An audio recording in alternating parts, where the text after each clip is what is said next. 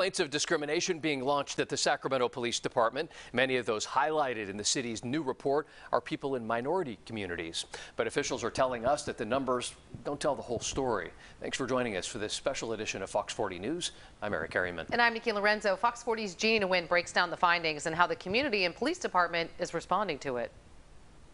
In the first quarter of this year, show what complaints were actually investigated, completed, and closed out. The City of Sacramento's Office of Public Safety and Accountability put out this report, summarizing the complaints the police department has gotten in the first 3 months of 2022. A lot more work to be done. The report shows a majority of the complaints came from minority groups. For community activist Barry Axius, that's alarming.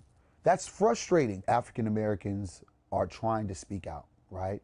But at the same time, some of this stuff was unfounded. Most of the stuff was unfounded. This graph shows a majority of complaints about discrimination, profiling, and improper search and seizure were unfounded, or that it didn't even happen. It's frustrating because you want to see something different. But the director of OPSA says these numbers don't tell the full story and wants to point out last year's annual report. 2021 report where you have a whole year and look at there are sustained allegations of discrimination. Letitia Watson's office looks over all these complaints once each department has thoroughly finished its investigation to make sure it was accurate and matches the evidence.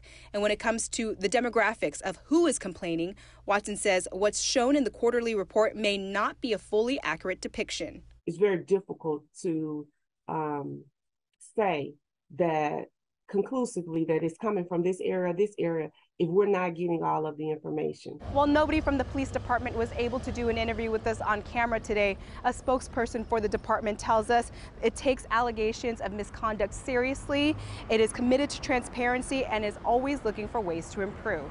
You have to change culture. You can change a chief and you can still have the same kind of culture. A dilemma facing the police department and the citizens it serves. Additionally, the Sacramento Police Department also conducts thorough and comprehensive internal investigations when it comes to any allegation of misconduct. Closing arguments